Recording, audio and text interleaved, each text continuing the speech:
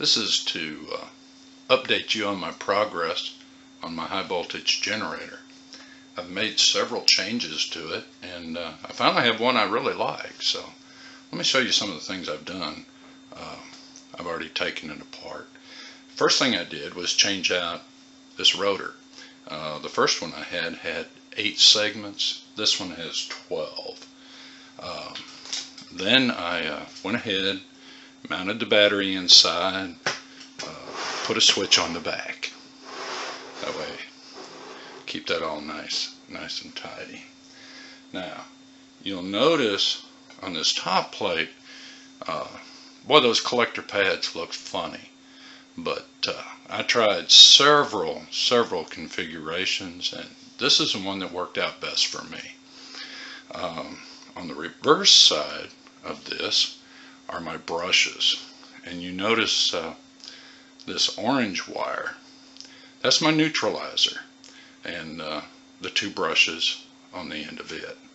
And of course the 2 brown ones are my collector brushes, and they come through here and here.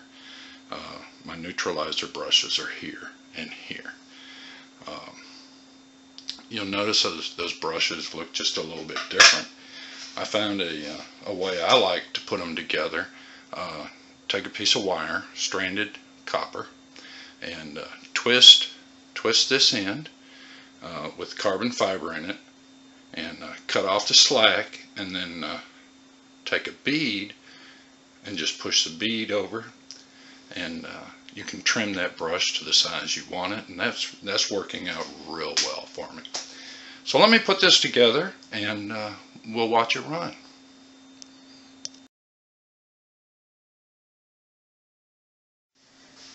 Okay, I've got it all back together, and one thing I failed to mention, probably the most important thing when working with these, clean everything up when you're finished. Get all your handprints and body oils off, because it definitely makes a difference in how these perform. So the other day when I showed this, it was struggling. It was running the Franklin's bells, but it was struggling. So here we're going to turn it on, and let's see how it does.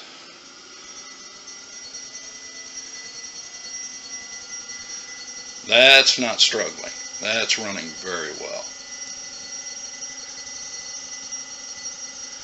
Okay, I'm going to shut that off.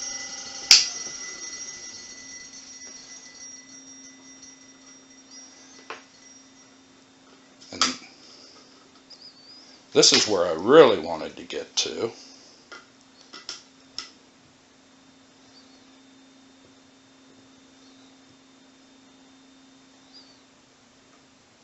Okay, now we're going to turn this on, and let's see if it runs. And there it goes. So I'm really happy with the way this turned out. It's exceeding my expectations. And one of the really neat things about this is when I'm through playing with it, I take the motor off the top, open the box, put it inside, and it's all put away. So thank you for watching. Real happy with the results of this project, and hope you enjoyed watching.